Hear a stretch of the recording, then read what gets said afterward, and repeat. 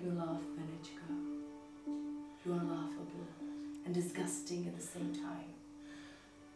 If you are drunk, be humble. No one will let you push.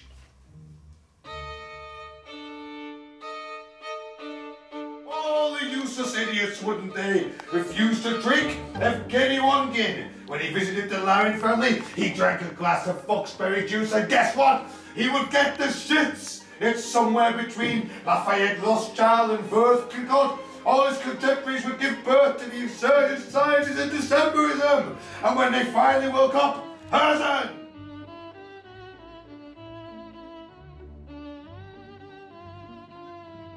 Going on, and then as your face right between them.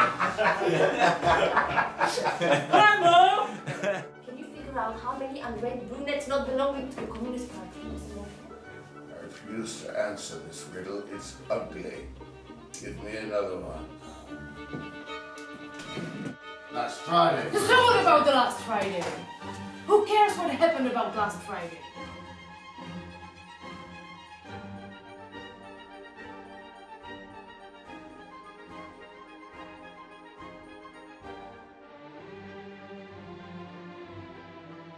It's the one that weaved all those grey strands into our hair, into the hair of hopeless and anguished poets.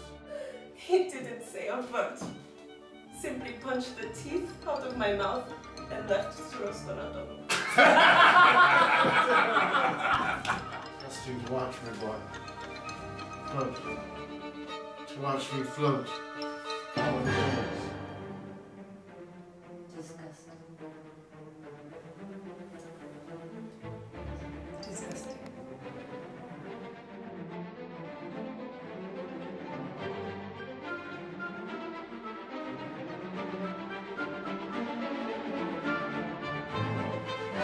Never expected to read so much nonsense crammed in 50 pages. It's beyond your powers. What's more nonsense? Just ask. Feuer und Vangotte!